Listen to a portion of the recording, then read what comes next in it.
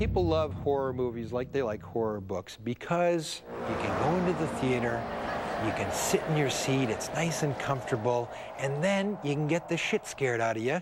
You can scream all you want, that's encouraged, and you can be afraid, you can cover your eyes, and when it's over, the curtains close, you poke your buddy in the arm, you have a laugh, you go to the coffee shop, and you can relive it again, and it's all safe. Going to a horror movie involves a sensation that quite reasonably a lot of people don't enjoy, which is being scared. You know, a lot of people don't like being scared. Some of us do. I think for me, what I like is the idea of confronting something that in real life, I'd rather not deal with, you know. When I was a kid, the most horrible job you could be asked to do in this particular house that we lived in was to go downstairs and get ice cream out of the freezer in the basement after dinner, right? And the stairs, as there were a lot of basement stairs, were like open. And so every time I went down there, I would imagine something reaching out for me and pulling me in behind those stairs. And so for me, the horror movie allows me to vicariously peek behind those stairs without actually having to go down and get the ice cream. Horror movies are classic escapism filmmaking, and people can just go see them and have this kind of roller coaster ride. It really is, you know, entertainment with a capital E. When I was very young, there wasn't any video. Pre-1980s, no video, so I would just go down to the local theater and look at the marquee posters, the horror posters, and think, wow, what kind of delights are inside. The idea of going to a horror film as an entertainment is also a way to just escape the kind of mundane, right? You know, I have to take the streetcar every day to work. I have to, you know, have lunch at precisely noon every day. I've got a very structured kind of life. So when I go to a movie theater and I see things that are slightly out of control and slightly crazy, it kind of, you know, it's a catharsis for me. It shows me that there's other stuff out there. And I think it is sheer escapism, and it's escapism of a really fun, kind of interesting way, because, you know, while it is fun and it is scary, but I also do think that it feeds your, I don't want to say soul, because that is so cheesy, but it does fuel your psyche in some way.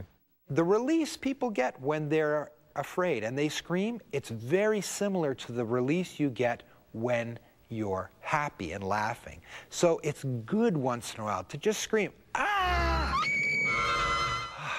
And you feel good after. So you go to the theater, you get your scare, you feel good after, and you go home and everyone's happy. I enjoy horror because it's all about provoking. It's all about making a connection with people in terms of what they're familiar with, what they identify with, and then just going, now what are you going to do?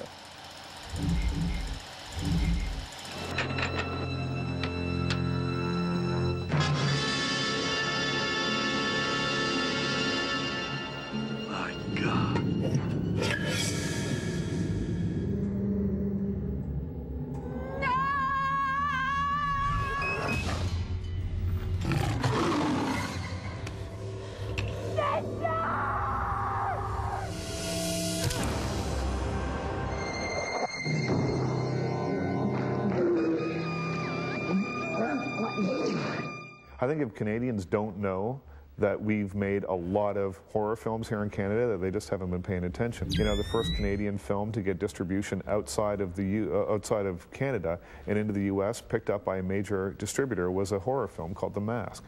You know, you've got the Cronenberg films, which kind of established him as a really sort of important force. You've got Black Christmas, which kind of, you know, spawned a whole generation of kind of slasher films. And films like Prom Night and My Bloody Valentine are kind of like the dirty little secrets of Canadian film. What defines Canadian horror, I think, is it's kind of like a brainy sensibility. Sort of the idea of looking at a horror movie, even if it's an exploitation, splatter movie, anything like that, as something other than or more than simply what's on the surface.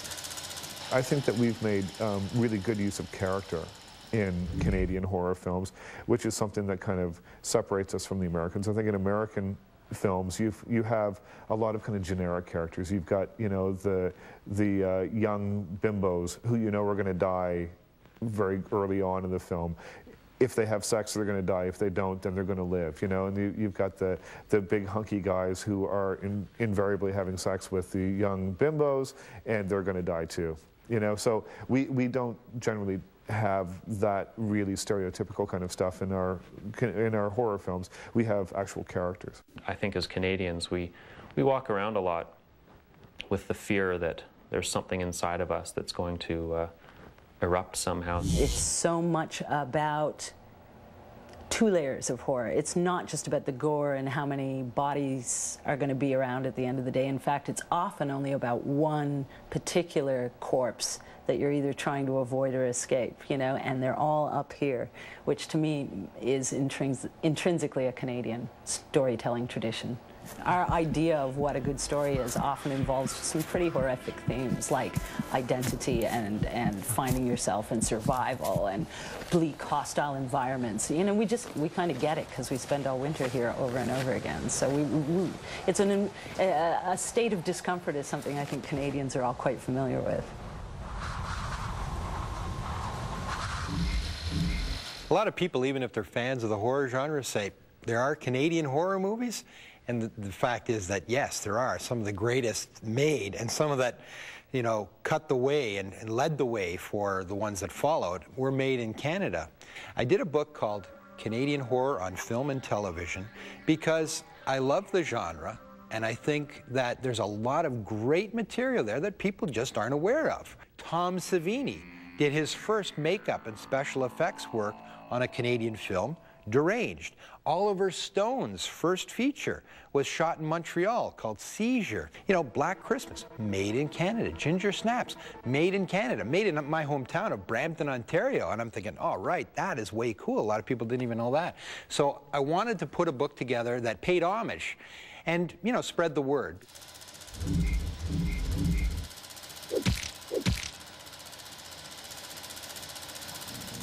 The legend states that in the wrong hands, this mask can do a great deal of harm.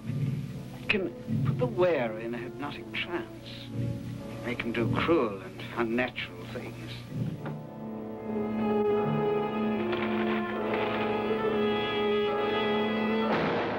The Mask is one of the most important Canadian horror films that was ever made, primarily because it was the very first. Made in 1961 by a director named Julian Rothman. This was the film that really broke through and eventually led really to a Canadian film culture. It was shot in 3D, which was kind of strange for the time because it was about, the 3D trend had died about 8 years before he tried to do this. It was also important because they were trying to create a film to do well in American markets and to be bought by a major distributor.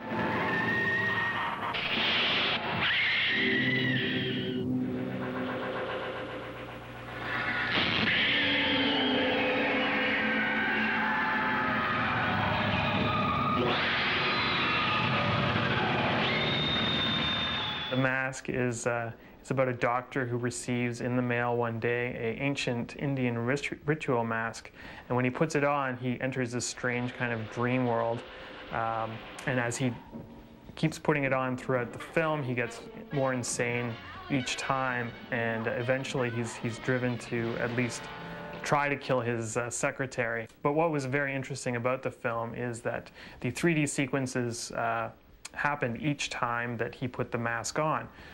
So each time the character would put the mask on screen, a voice would ominously say, "Put the mask on now, put the mask on now."